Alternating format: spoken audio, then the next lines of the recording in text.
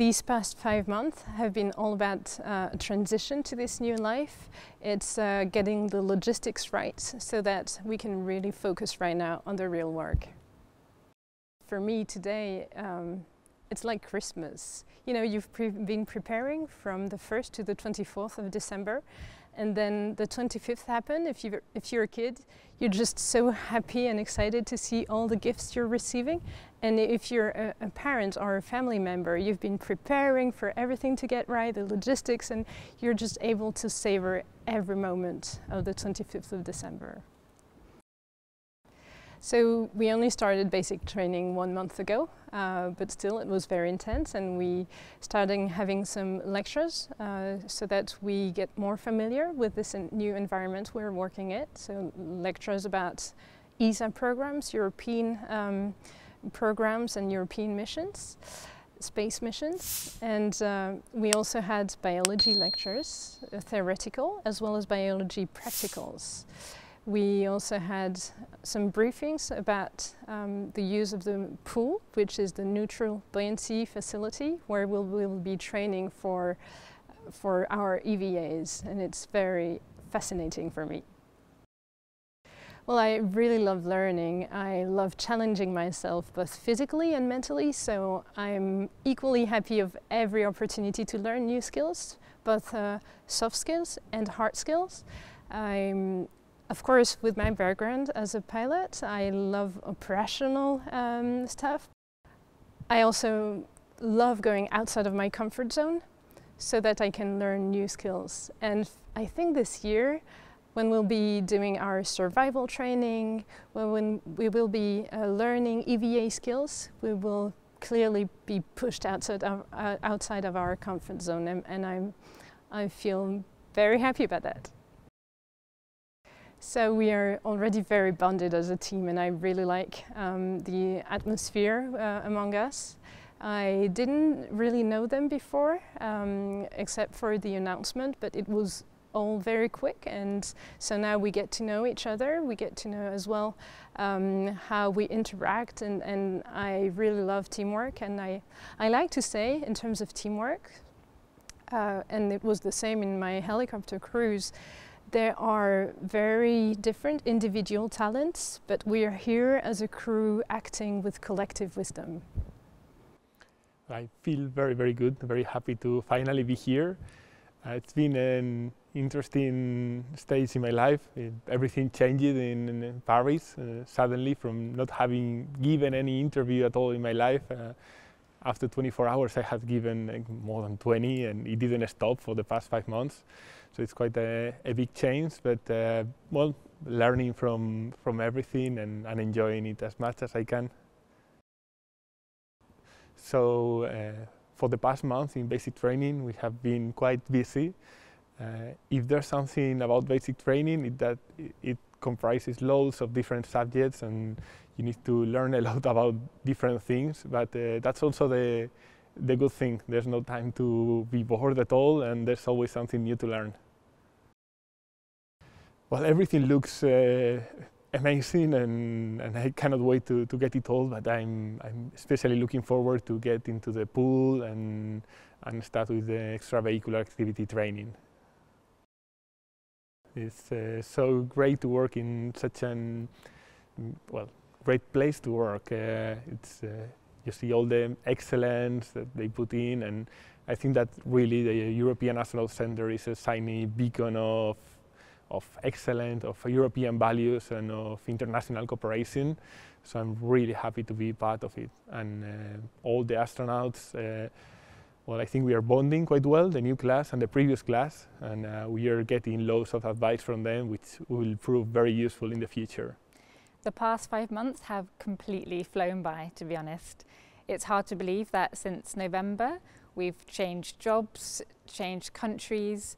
I've said goodbye to colleagues and friends in Paris, but I'm so excited to be here. I'm thrilled to finally be starting something that I've been imagining for such a long time, and you feel so welcomed into the big team here that I'm really looking forward to the next steps. So far in basic training, we've had an overview of all the different areas that ESA is involved in. We've started group exercise classes in the gym here, and we've really delved into the science. So, for example, how the human body or living things generally are affected by changes in gravity or the radiation environment, which are really relevant for stays on the space station or exploring further beyond.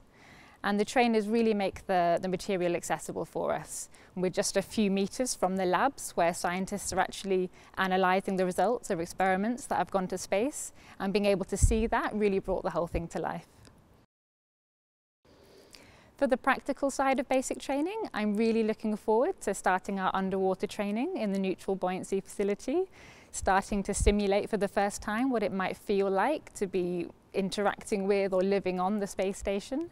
And also the medical training, for example, learning how to take blood samples, which could be relevant for experiments on the space station, but also for monitoring each other's health. But I'm also really interested in the non-practical side of things, the softer skills. For example, the human interaction and communications training we'll be doing, the behaviour of people, which is a really important thing to understand if you want to live and work together successfully in such a closed environment for significant periods of time.